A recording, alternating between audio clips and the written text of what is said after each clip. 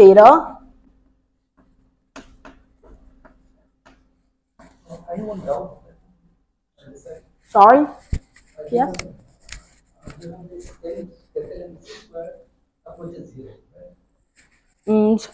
Yes. because then it's approaching infinity. But then capital NC squared approaches zero, C squared is constant. Then capital M approaches zero. So you have capital M approaching infinity as well as approaching zero. That's a very good question. The author does not provide reason for this, even though logically this should approach infinity. This is why he manipulates it this way in order to make this approach zero. So we have 1 minus c cosine alpha over v sine theta, and 1 plus cosine beta over sine theta. Could have sworn this is supposed to be c and this is supposed to be v, but I'm going to let that go. And this is equal to f prime.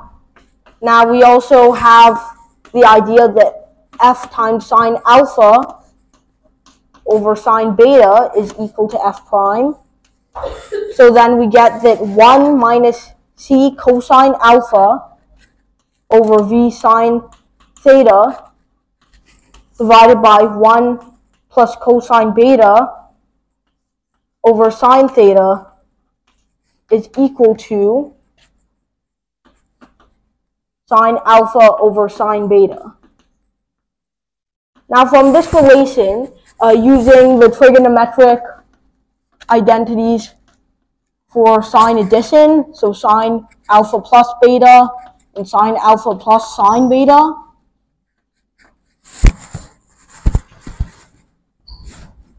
the author eventually obtains, I believe, beta is equal to 2 arctan. Let me see if I can remember this correctly. 1 minus v over c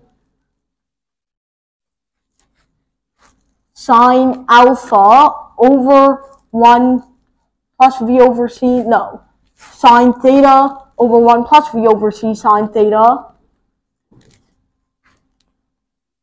times tan of alpha over 2. And this reduces, if v is equal to 0, to Euclid's, the normal Euclidean reflection. If we set v equals 0, we get beta equals 2 arctan 1 over 1 tan alpha over 2, which just gives beta equals 2 times alpha over 2, or alpha. So, the author considers that he makes some very strange assumptions at the end, saying that if we assume that mass approaches infinity, then the entire point of solar sailing is moot, because the solar sail essentially cannot move. But this is a good approximation for the motion of solar sails in a system. So, the author doesn't consider the gravitational effects in the paper, but this could be used to essentially create gravitational maneuvers and apply various forces over time to the solar sail by rotating it at different angles. And of course, this theory has already been tested, because there have been 3 successful solar sail launches since 2007. So, right, this formula is basically the center of the entire talk, and that's what I wanted to derive. Still, the big thing that I really don't like about this is this manipulation, but essentially, since the numerator should now still be approaching infinity, this just does not make sense according to every concept of a limit, but I mean, I'm still going with the paper here. So, and it does surprisingly align with the earlier conclusions of Gjurchinovski, which is a Russian physicist who studied this from 2004 to 2012, and for the original starting cases of Einstein, who studied this all the way back in the 1930s. So, I mean, it surprisingly works, which is, I mean, oh, and he just adds a negative to this formula because it followed the experimental requirements. So, or rather, he added a negative because it followed all the past data, not because of any real reason. So, that is essentially how we can control the motion of solar sails okay, so this is how we can control the force applied to solar sails through radiation pressure, and how the velocity of it depends on the angle that it is tilted at over time, with several assumptions like the light is hitting it at the center of mass and that the mass is essentially infinite. So hopefully this is a good approximation going forward, and hopefully someone is brave enough to do it without assuming that m is approaching infinity. So yeah, there it is. Thank you. Alright,